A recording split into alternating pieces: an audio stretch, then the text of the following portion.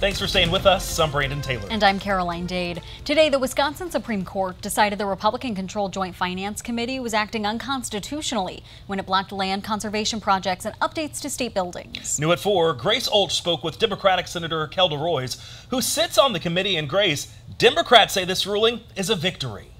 Brandon and Caroline, the Wisconsin Supreme Court ruled 6-1 that the Joint Finance Committee violated the separation of powers between the state's legislative and executive branches when it blocked conservation projects funded by a stewardship program.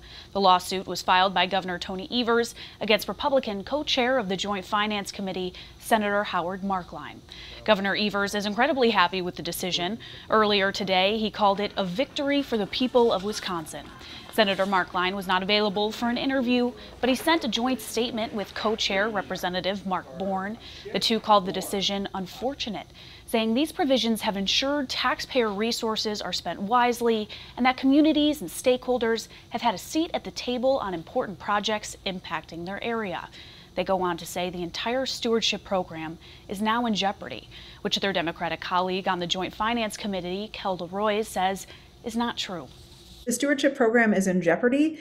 That's because the Republicans are unwilling to fund it, even though it's incredibly popular. You know, the Republicans still have complete control over how much money goes into the program. Roy says this state Supreme Court decision was focused on the separation of powers issue.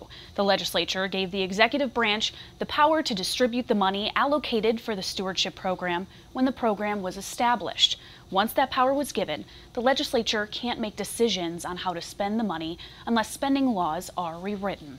And tonight at 6, I'll have you covered on what Roy says the next steps are and why she thinks this sets an important precedent for the state's legislature moving forward.